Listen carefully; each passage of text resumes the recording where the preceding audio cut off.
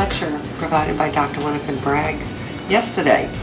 And she had some very good information to present at this lecture.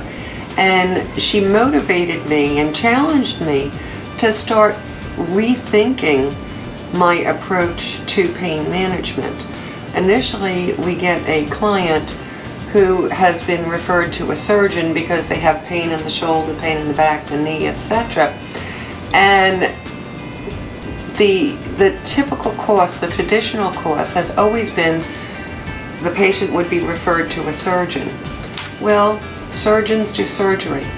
If they don't need surgery, why do they go there then? So, why not start as the first line of defense as going to a pain management physician, and if the patient fails conservative treatment and they do ultimately need surgery, Dr. Bragg, as well as pain management in general, can refer the patient on.